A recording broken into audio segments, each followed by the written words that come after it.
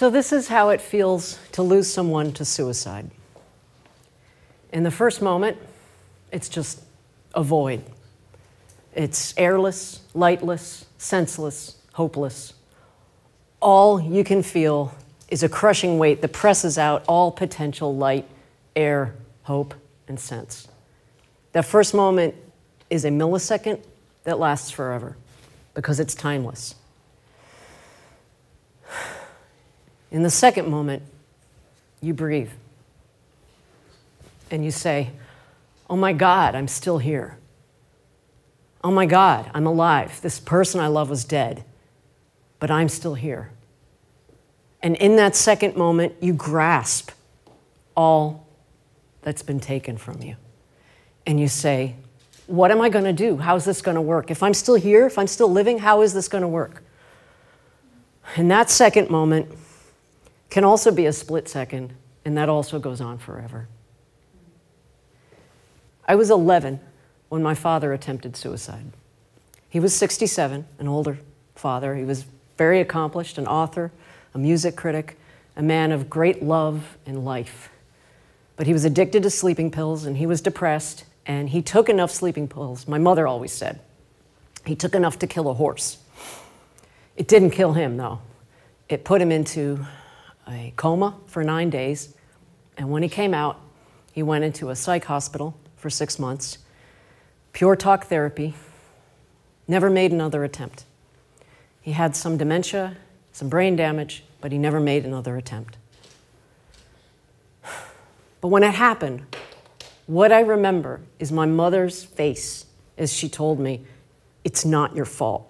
I remember her looking squarely at me, this fixed gaze. She was determined that I should understand this. It's not your fault. It's nothing you did.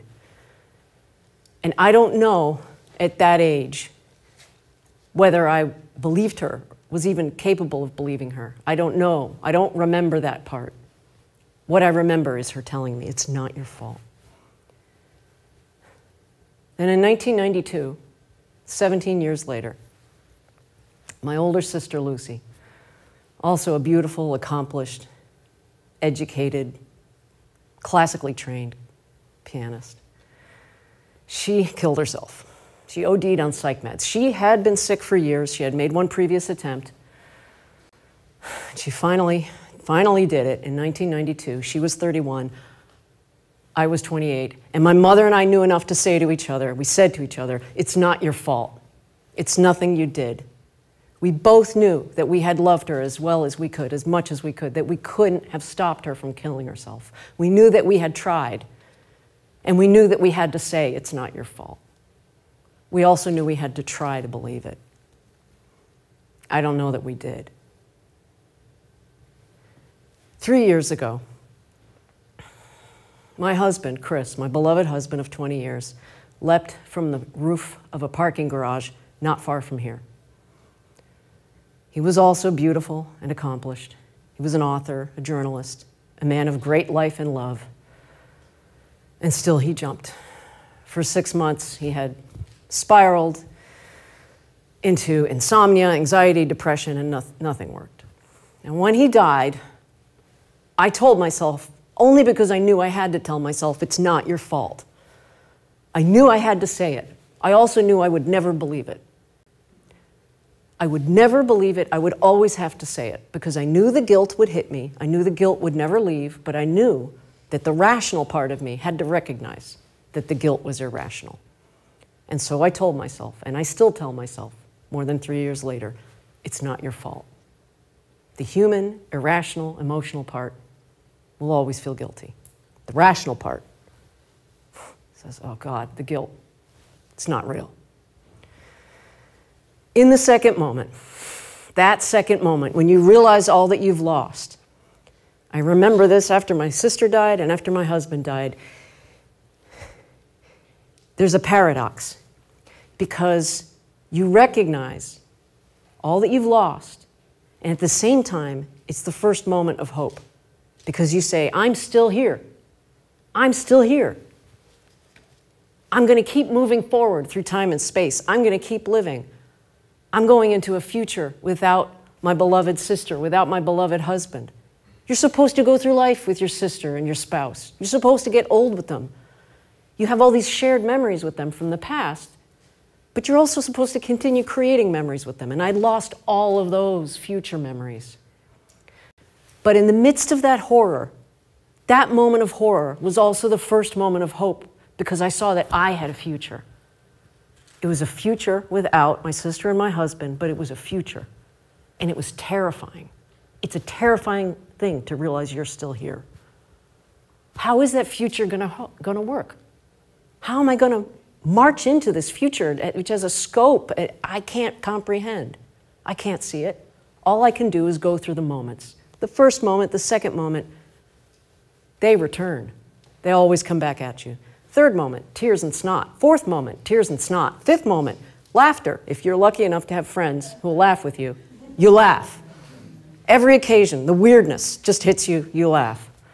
The first week after my husband died, he died on a Monday. On Friday, I called Social Security to see about benefits for me and my 3 kids, right? So in the course of answering all these questions about my marriage and his death, I get asked this question: have you remarried? 4 days after my husband's suicide. I burst into laughter. It was a godsend. It was a bolt of light from the darkness, light and life from the darkness, okay? That's all I could do. It all comes down to all you can do. I'm not an authority on grief. I'm only an authority on what happened to me, and I can tell you what I did. I got out of bed. That's actually a pretty big thing to do after a suicide. You get out of bed. I swore a heck of a lot. I cried, more tears, more snot. I laughed when I could. I got my kids out the door to school. I went to work, tried to go to work, tried to do whatever I had to do to get through each day. I talked. I talked a lot. I talked about the grief, the irrational guilt. I talked about all of that. I talked about anything that made sense to anyone who would listen. I talked about things that didn't make sense, because we have to talk about suicide. I said aloud, I won't kill myself. I said that to my kids. I won't kill myself. That was something I could do, so it was something that I did do. And they had to hear it, because we all have to say that to each other after a suicide, because we all feel guilty. I made a list. It's going to sound corny, but it was my list. So other people can make lists that sound corny to other people, but it made sense to me. It was a way of dealing with the lack of sense in my life and lack of order. Live. It's obvious, right? I'm still here. What choice do I have? Give. Got me out of my head. Got me to think and do something other than fixate on my own guilt. Love. That seems obvious, right? I'm going to love my kids, I'm going to love my family, I'm going to love my friends. But after a suicide, it's a terrifying thing to still love, because you could lose again. So I had to actively tell myself to love and to open myself to love, maybe even make new friends, new loving relationships. And that was scary. Laugh, thank God. Grow, because if I am still here, I can't be static. I have to look at myself, I have to keep changing if that's possible. Assess my own failures, flaws, foibles. Try to move on. Learn. It's related to grow. Again, anything that not so much got me out of my own head, but put other things inside my head besides my own guilt, the things I couldn't control. What could I control? Well, I could expand my world. I could acquire new skills. One of the things I did after my husband died was I started taking jazz violin lessons, because I'd always thought about it. And I finally said, I'm going to learn jazz violin. And I still quite haven't, but I'm working at it. Pray. I'm Catholic, I pray. Someone else on their list might write meditate, or read poetry, or write poetry. For me, I wrote pray. Be grateful. Count my blessings. I can't control the horrors that have happened. What I can do is look at my beautiful children, my health, my life, my friends, my family. Be grateful. Be present. That's all I have. I can't go into the past. I can't see into this terrifying future. make music, because again, I love playing the violin. It's healing. I like to sing. Gets me doing and thinking about something other than that gnawing guilt. Have faith and stand up straight, because I'm a terrible slumper, and I need to remind myself constantly, stand up straight. So as afterthoughts, at the bottom of this list, which I wrote out on a scrap of paper and stuck on my fridge door, still there, I still see it several times a day. At the bottom I wrote exercise, because it's a major mood elevator. And I also had to keep myself healthy for my kids. And finally, don't wear red in photos, because I had a really unfortunate incident with a red raincoat in a photo, and I don't want to repeat it ever. So I actually considered putting on a red shirt today, and I thought, no, no, no. So this helped me control the uncontrollable, this list. Because the moments kept happening, the moments of tears, the moments of snot, the first moment, the second moment, they kept hitting me, and I couldn't control those moments. We have this idea, or rather hope, that grief will be orderly. We all have internalized the Elizabeth Kubler-Ross stages of grief: denial, anger, bargaining, depression, acceptance. And those are all components of grief, but in my experience at least, there's no order to them. Grief is a monster. It hits you whenever it wants to. It hits you out of order. Sometimes it hits you with everything all at once. You think you're avoiding everything, then it all comes back and hits you. You think you're done with one component, like I'm done with the anger, and then 6 months later you're throwing dictionaries around the room. So in the midst of all that, you think, well, what can I control? I can't control that. And after a suicide, you control even less, because you've got that awful guilt that just slams you. And it happens. And everyone who loses someone to suicide in the aftermath, I should have made a phone call. I should have said this instead of that. I shouldn't have said that at all. This is what I should have done. Oh my God, something I could have done might have saved their life. Oh my God.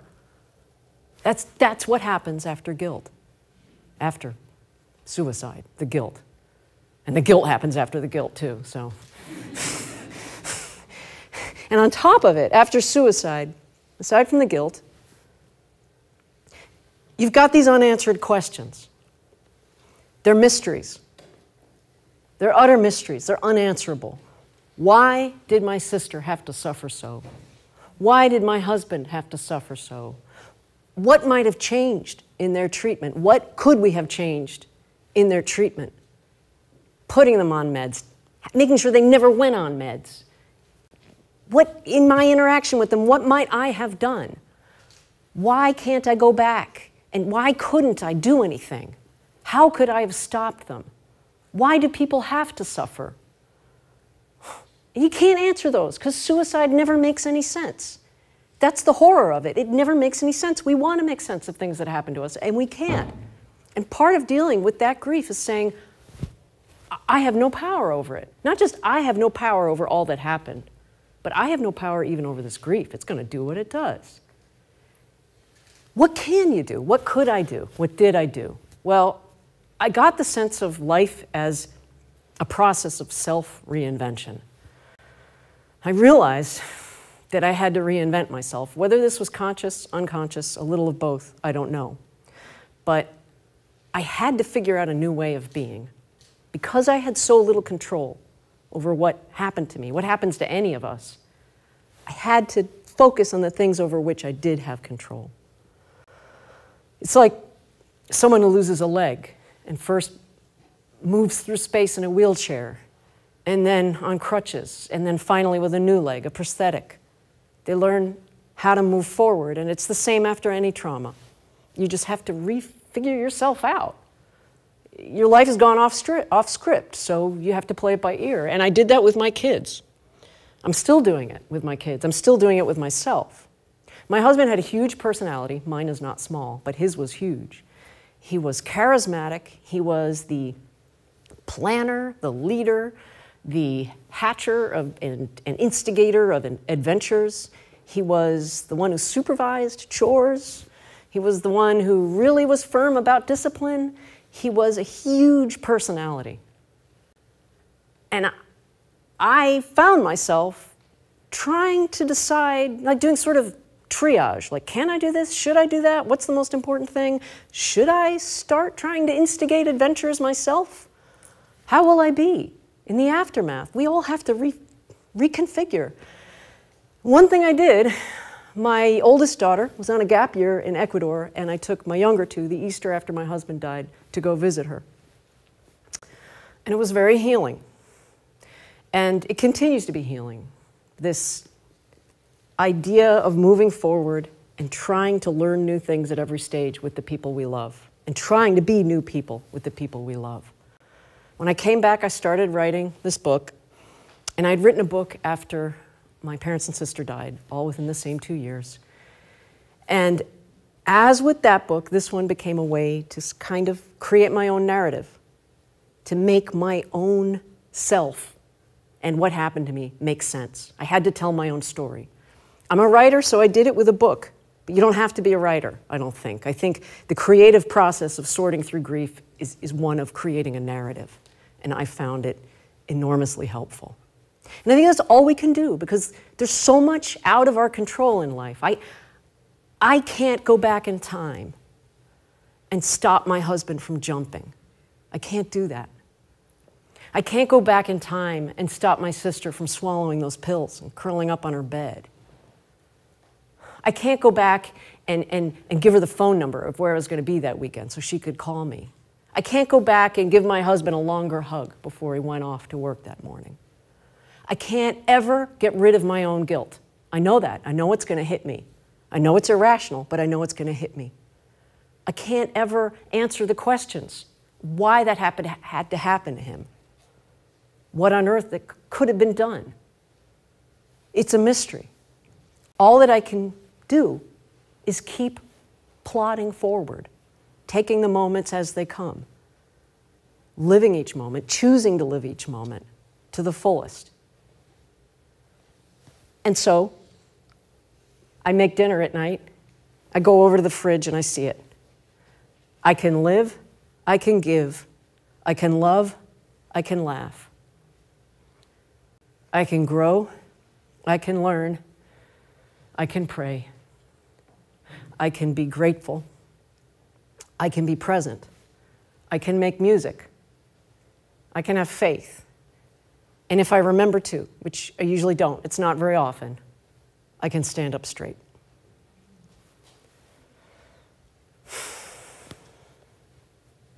Thank you.